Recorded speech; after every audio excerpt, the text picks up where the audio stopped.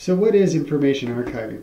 Information archiving is a process where we extract information from a legacy database or application, transform it into XML, and then load it into an XML database, along with a simple configurable front end to expose the information to the end user. Today we'll focus on the ETL part of the process, specifically on the extract and transform. In order to demonstrate information archiving, we'll need some information to work with. Today I'll be using Sean Landman's baseball database. This is a great database, freely available under the Creative Commons license, and the statistics go back to the 1800s. So we'll be working with baseball statistics. Today I'll be using Talend, an open source data integration tool, to conduct the demonstration. And here we have the Talend application. Those of you familiar with doing development in Eclipse will recognize it. It's an Eclipse-based app. It has this graphical workflow user interface. It's basically a code generation framework, so the flows you build here create Java code behind the scenes. These jobs can then be exported to zips that contain scripts that can be parameterized and run on other environments, including Linux or Unix. As you can see, there's a wealth of components here in the palette. And today we'll start by looking at just a couple components. The first two in my job here, the MySQL extract, and then the component that creates XML. Okay, let's get started by creating a new job or job design here for demo purposes. I'm going to call the new job Demo Batting to XML because we're going to be transforming the batting statistics into an XML document.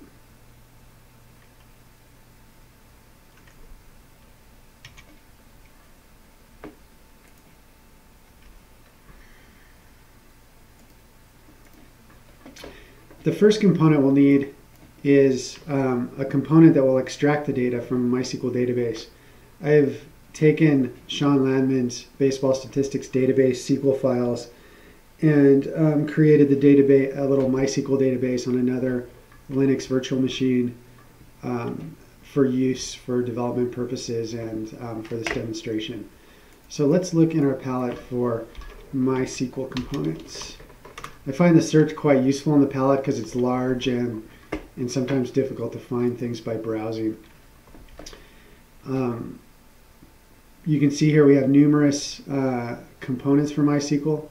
The one we're looking for reads a MySQL table and extracts fields based on a SQL query. So that sounds like what we need. So I will pull that component onto the palette. And now when I select my component, I have a series of tabs down here where I can configure the component and then run it, and then run the job. So let's go ahead and maximize this. So the first thing you have to do, of course, is get a connection to the database. I've set it up to be called Demo DB. I'm going to use the MySQL default port. The database that I use that I created is called Baseball.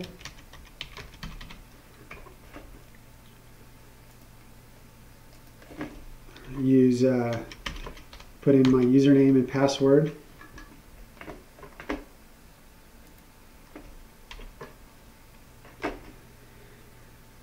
Next, you specify the table name. I happen to know that the name of the table is batting. And I'm going to start with a very simple select star query here.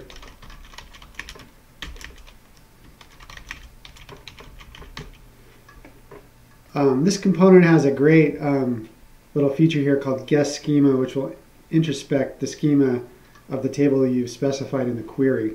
And it also will confirm whether or not you're getting a connection to your database. So let's go ahead and try that.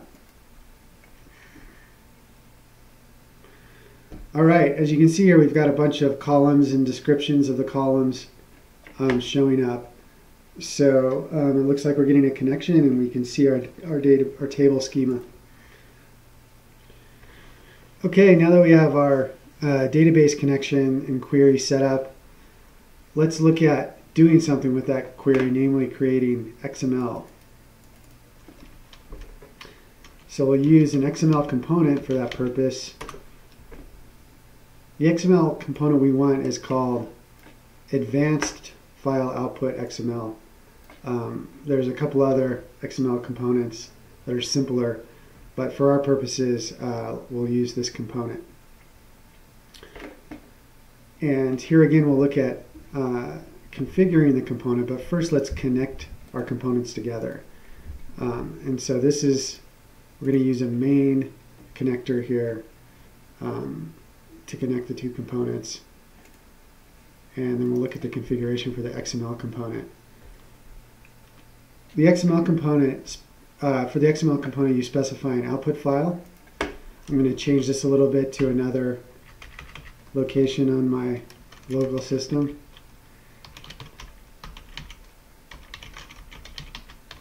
And I'm going to call the output batting.xml because this is the batting statistics XML. There's a couple interesting advanced settings we need to look at for the XML. The first one is this funny setting where you can choose slow and memory consuming or fast with low memory consumption. I'm not sure why you'd ever want to choose the other option. Let's go with fast. Also, we're going to be creating UTF-8 encoded XML.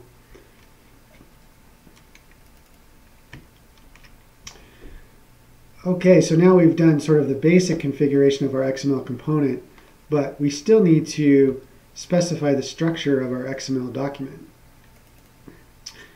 And here, we're following a basic structure we use for all tables in our info archiving solution.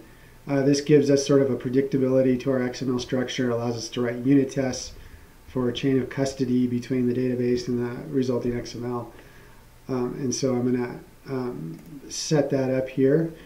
So I can specify a tree in this dialog, and my root component is going to be called batting, following our all uppercase convention where the root element is the table name. Then I'm going to add a sub-element called batting row. And this is the element that will contain the information in each row that results from our query.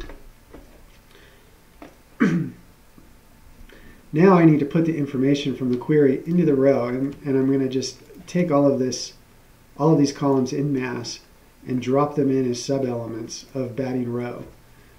Now, the column names don't follow our XML element convention, so we can change the semantics of the XML that's mapped to each column by clicking in this box.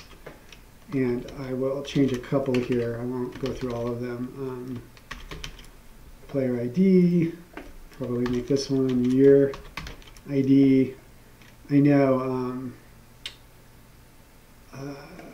R stands for runs, probably make that a little more verbose, and etc. I'll leave the rest out for brevity. So now we've sort of specified our XML schema and how our query results map to the schema. And so now we are ready to try our query. In order to run, to try our job, in order to run a job, you have a tab here where you run, and you have a little console where you can see the results and the output. Okay, I have an error in my job here. It was because I forgot to configure one part of the XML specification. You need to designate one of the rows as the loop element. This is important because this tells Talend, which element it's going to iterate on and create a new element for each row in the query results. So let's see if that works better.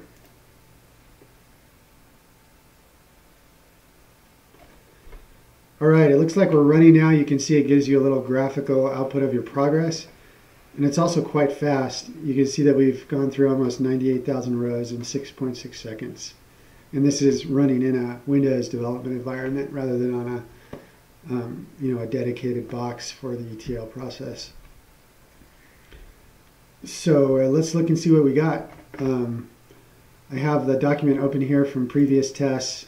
It's been changed and updated with the run that we just did, so I'll click yes to reload it. And as you can see here, we've constructed XML that should have almost 98,000 batting row elements, and each element then contains the information, the player ID, the year, and all kinds of statistics, including the number of runs and doubles, triples, RBIs, etc.